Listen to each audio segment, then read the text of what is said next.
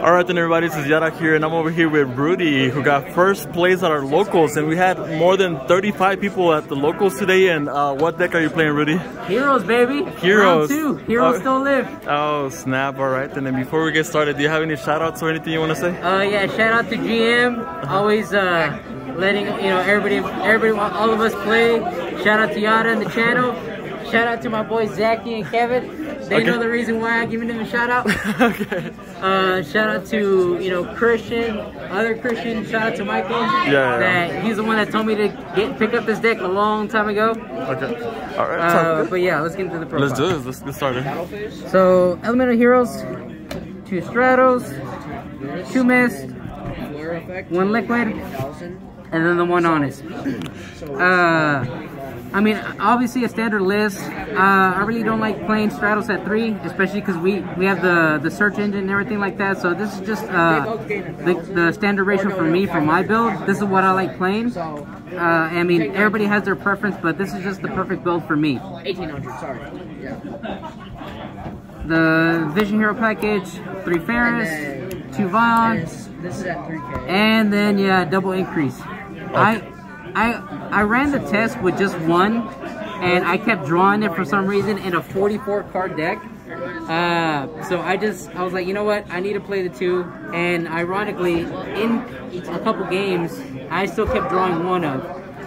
So I was happy to still play the 2.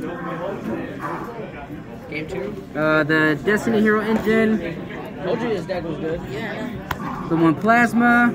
No reason not to run that. Denier. 2 Mally, and then still the 1 Dynatag. Dynatag is just so good whenever I can't OTK, but I get my opponent's life points under 1,000. So I'll just, if they declare an attack during damage calculation, I'll just send this off, burn for 1,000, and I think it almost came up in 1 game, but I still had game on board. So that's why, and plus, for the grind game, if I send them off to the graveyard, I can banish them, target one of my Destiny heroes, boost it by 1,000, so push for more damage. The 1 Dusted, I cut him originally, but in this format now, with all these Grave and Boss monsters, Baron, I have to run Bane just to get my 3,000 beat stick and then just nuke their field. Because Bane can't be destroyed by battle or card effects, so he's just too good to not run in the deck. The only 2 monster hand traps, Ash, didn't really come up. I can actually cut this to lower the deck count, but when I do that, they just end up coming up for some reason, I don't know, but so that's why I just left them at 2. That's it for the monsters. The newest edition, 2 Hero Lives. I need to pick up my 3rd one because more than likely it'll probably go to 3 in this next list. Ironically, it didn't come up in any of my matches to where I activate 1. It gets Ash and then activate the 2nd one. So thankfully, this is just Ash bait, but overall, never got Ash in any one of my games. The 2 Fusion Destinies. No reason why not to run those. Newest edition as well, 2 Polys. Everyone usually runs 1, but based on my extra deck, I have to run 2 for more targets, just in case. This is just also to unclog and unbrick my hand, in case if I draw 2 names, 2 Destiny Hero monsters, or any 2 hero monsters, just activate this and make Sunrise or make another target, and just keep popping off from there. 3 Mass Change, really good card, put in work today. Was the second MVP card of the day. Droplets. I prefer this over Chalice. I see people running Chalice, which is a good card, but I just prefer this just for the Imperm dodge, the Veiler dodge. Also as well,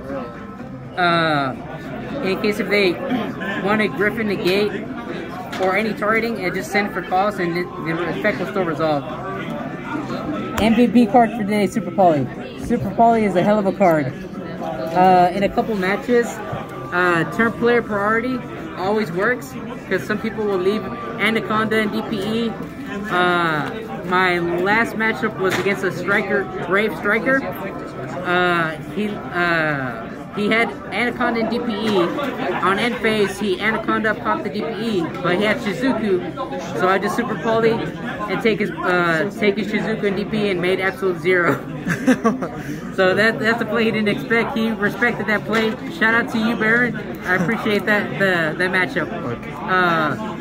But yeah, this card came up in every game. In every one of my matches, it came up as turn player priority. One thing I would always suggest for us hero players is if your opponent has a board of 2 darks, a hero, and a water, or anything for your targets for extra deck, call your draw phase turn player priority, drop this off, and then just suck up away their monsters so that you don't have to deal with them. The 1 Rhoda, 1 Call By, 1 Miracle, 1 Foolish, and then the 1 Dark Calling for Bane. Pretty standard. And then last but not least, triple Imperm. I'm actually finding out that you need to hold on to the Imperms for your turn just to keep playing and to bait out your opponent's Baron negates, the Griffin negates, because in this format, a lot of people are playing through 2-3 hand traps, and even then, they'll still make a board. So it's important to just save your resources for your turn, so that these can help you break boards and bait out negates. And that's it for the main deck. Extra deck. 2 Cross Crusader. Came up in one of the games. Got impermed. So made a second one. Link climbed again into the Decimator. And then just punch for piercing for game.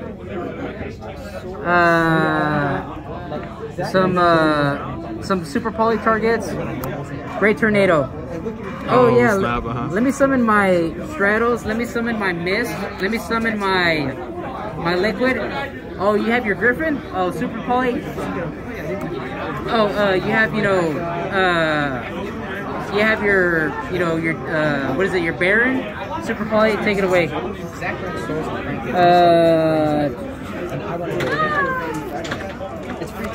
The double wombo combo. I tried to activate this combo on again the Brave Striker. Mass changed this. I was about to nuke his board, but he pulled out a Break Brain and pulled out what is it, the Ghost Mortar Moonlit Chill and negated it. I was like, oh god. I was like, he's big brain. I did not see that play coming. Double Dark Law, another MVP for the extra deck.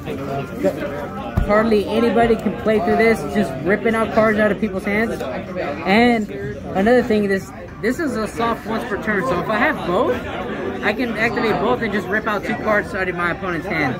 This card is so insane. It makes Droplet obsolete, right? Oh yeah. Yeah. Oh yeah, I have this on field. Oh yeah, all your costs sending for grave don't matter. The Elemental Heroes for obviously the Sunrise. No reason not to run this. They squirted out just in case if I have a bad starting hand. I run this for if I activate Fusion Destiny. This is just so I can keep playing and keep going, because I actually made him and it was enough for game on one of my matches.